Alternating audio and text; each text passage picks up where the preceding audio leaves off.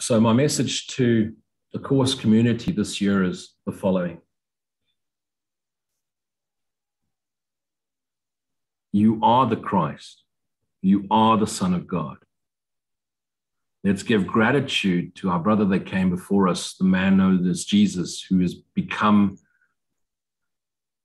the physical representation of God's Holy Spirit, God's memory on this earth 2,000 years ago, who is now the Christ mind, the awakened part of our immortal reality.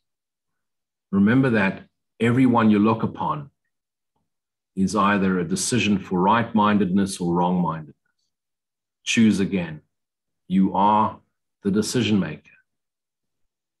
You have the memory of God as God's Holy Spirit residing in the essence of yourself, in your temple, which you dedicate to God as the heart space. It's simply awareness. You have the inheritance, the right to choose right-mindedness. See your brother as the Christ. See the Christ in everyone.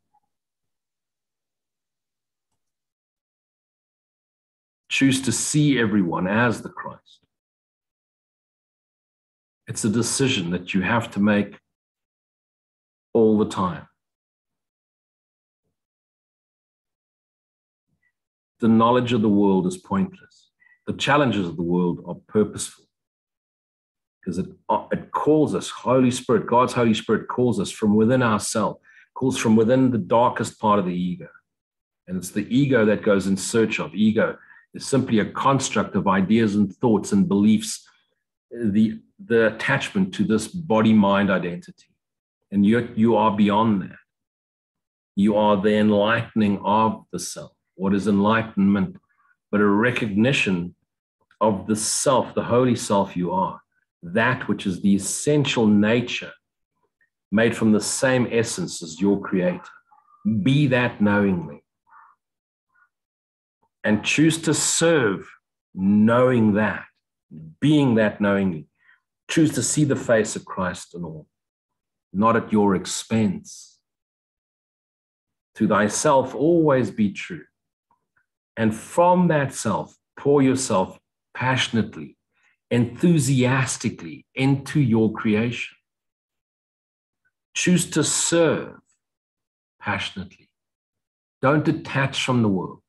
You don't light a candle and hide it in a cupboard. You light the candle and put it in the darkest room. Be the light of the world here now. Be as you are. Don't try and be like anyone else. Don't try and be holy. There's enough self-righteousness in the world. There's enough preachers on a pedestal, on the street corner, shouting out hell and damnation and that you are set free by the death and the crucifixion and the sacrifice of God's Son. God's Son is you.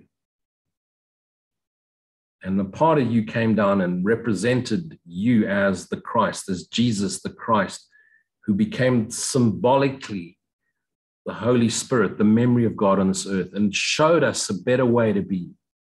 He showed us how to act from a place of love. Be that knowingly. Nothing is going to save you but the memory of God which resides within you as the voice for God. Choose to be that.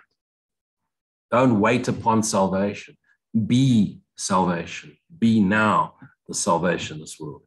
And you cannot be it by changing the body-mind dynamics of the world, but becoming the self here now. Be the light. Don't try and change the darkness. Be the light so that there is no darkness. You cannot fix the world. You cannot heal body-mind. Healing, the miracle is simply bringing through the recognition that there is no body-mind, that there is simply mind within mind, the self, the holy Son of God, awakening to itself, realizing it traveled on a journey that never existed, never left its home, never went to anywhere but back to where it always has been. And everything in between never happened, but appeared real and called forth for us to act so that we could recognize that none of it is true. And the only thing that is true is ourself, our divine self, our Holy Son of God self. You are the love of God. You are the extension, which is the love of God. The sonship is the awake love and light in God. One son fell asleep and dreamt of an entire universe with 9 septillion beings and 8 billion of them projected onto this plane called Earth. Don't write off the world as an illusion. Don't denounce the world. Yes, all life is suffering. Suffering can be overcome. To overcome suffering, you've got to go within. There is a path, and each one is called. Don't denounce paths. Don't attack other religions. Don't attack other ways. Don't attack anyone.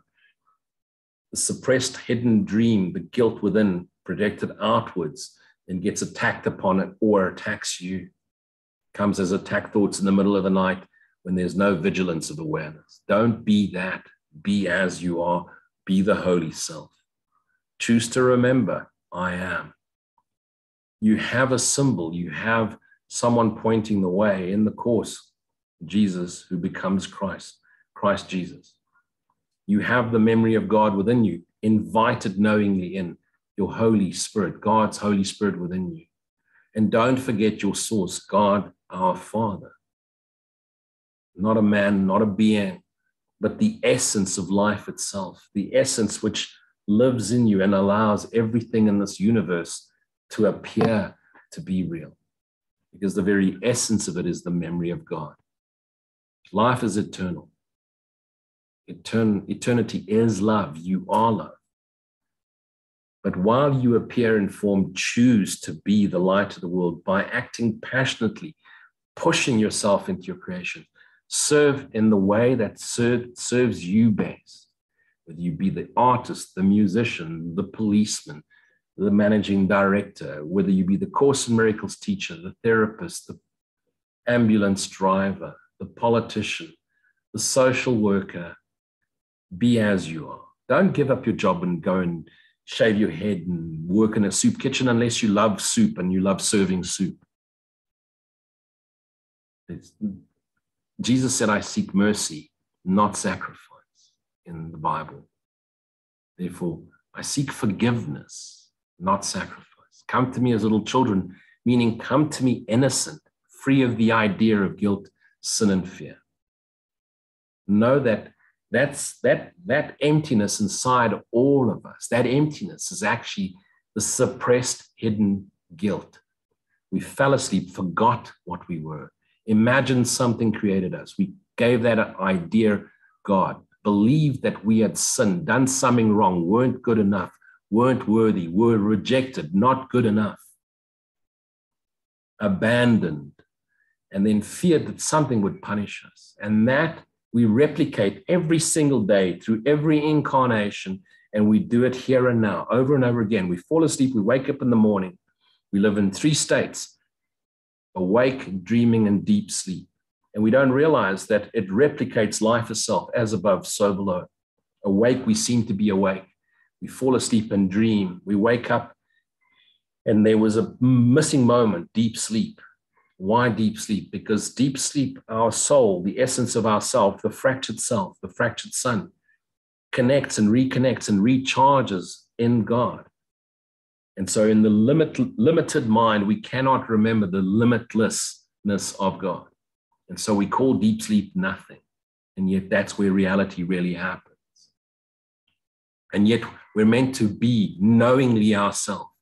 You cannot transcend this world. You cannot escape the dream until the entire dream ends. No dreamer escapes the dream, but escapes the illusion of the dream when it moves into right-mindedness, into the Christ mind. Choose to be that here now. Don't wait for death, because you cannot escape life through death. You are life. And death will not end the idea of illusion. If you leave this world, in other words, die, body, mind, you will return unless you have no longer attached to any of it. That doesn't mean detached from it. It means non-attached to it. Still connected to everything, because everything happens in your dreaming mind. Yes, the world is an illusion, but it doesn't make the experience any less real. Don't detach from it. When you're called to act from a place of love, make sure it comes from love, not from fear, not from vengeance, not from pity, not from doubt, not from sadness, not from depression, not from I give up. But act from a place of love and be that knowingly. Stand your truth rightfully, authentically. Bring justice into this world. And what is justice? Unconditional love of God, the acceptance of all as is, without the need to change any of it. You want to change the world, be that knowingly. Be the light which brings about the awareness of light in all of us. If there's something in the world you think you need to fix, it's because there's something inside here that needs to be fixed. If you see the world attacking and you see that attack as something against you, then realize it's in you coming back at you. It's your projection because of your perception coming back at you to show you it's all you. But when you have an attack and you just act from a place of love and you act from a place of forgiveness, then it's no longer you, and you become the light which changes the attack. And that attacking being has an opportunity to accept the love of God, to accept the love of Christ himself, or to move away and remove themselves from your love and light awareness. But don't try and change it. Don't try and destroy it. Don't try and get rid of anything. See it. Do not take the world seriously. Be in the world, not of it. Nothing in this world will save you. Nothing in this world will give you the eternal peace, love, and joy, which are concessions to that which is God. Words, concessions. Words are but symbols twice removed. You are that which is the love of God. You are that which I am. The I am in me is the I am in you. Let this be the year where we don't stand back and criticize the virus, the governments, the politicians, the Faucis of this world. Where does the vaccine come from? Who created the virus? Who did what and when? Forget about that. Don't take it seriously. Act from a place of love. When you take the vaccine or not take the vaccine, it's from a place of love. Do not criticize those who have or haven't. They're acting from a place of fear or a place of love. They both sides want to do the best they can.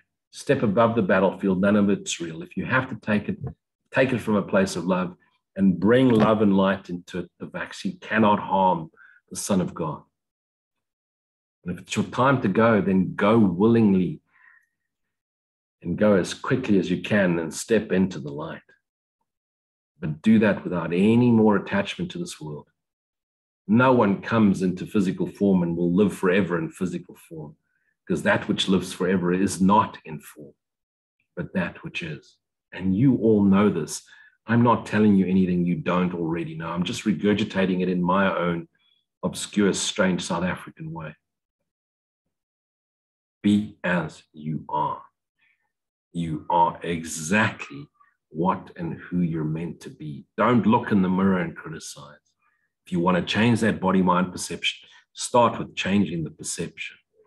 Realize everything that is given you, especially the horrible, tough, shitty stuff, is given you so that you can find another way, that you eventually get to the point where you say, there must be another way. When you surrender your ideas and your pursuits and say, show me another way. Holy Spirit, invite Holy Spirit in, show me another way. You have a mighty companion that goes with you everywhere. The Christ is always with you. And if symbolically you choose to see it as Jesus, see it as Jesus, not as a man, but as the light of awareness, the very highest self that you are and can be in this lifetime, but that you already are. You've never left God's kingdom. You are the son he loves. You are the son who can never change in reality. Let this be a year where you passionately apply yourself lovingly, not begrudgingly find fault with the world and spend hours talking about complaining about what's wrong with the world and governments and whatever's going wrong with it. The Son of God cannot be killed. You know this. This body, mind, temporal vessel is just like a monopoly piece on a board, and eventually this too shall pass. But do not let it pass without awakening to the awareness of what you are, or you will come back and do it all over again, no matter how much you say you don't want to come back. Coming back is not a choice. Coming back is a level of awareness where you realize there's nothing to come back to. This world is meant to show you the love you are, or meant to trap you in the idea that nothing is loving. And if this is real, guilt is real. And if guilt is real, sin is real. And if sin is real, fear is real. And if fear is real, God is not. And this body-mind is. And this body-mind dies, which means not even God can save it. That is not the truth, and you know that. Your immortal reality is I am. I am that I am. I am that. And I will forever be that, which is the love of God. Be that. You don't have to be special or holy, a vegetarian or a vegan. Of course, those things change as you progress into the light of awareness. You may not want to eat meat anymore. You may not want to eat anything who gives birth to young. Maybe you don't even want to eat fish or chicken. It's your choice, but don't judge anyone. You'll want to live a healthier way. You'll want to be more loving, kinder. You'll want to spend longer periods of time alone in contemplation, meditation, prayer. But don't force your ideas and ideologies upon others. There's nothing special about the course. What's special is the fact that you've chosen it as a path to remembrance. And it's special only because it's special for you. This is a year of applying ourselves abundantly, passionately, willing God's will be done. Lead us not into the temptation of buying into this dream as anything real. Because the power and the glory are God's alone, now and forever. And you know this. I'm not telling you anything you don't know. But let this be a reminder. Passionately share yourself with everything. That's my will for you this year. Be knowingly that which you are. Have a wonderful year and look forward to seeing you again. Blessings.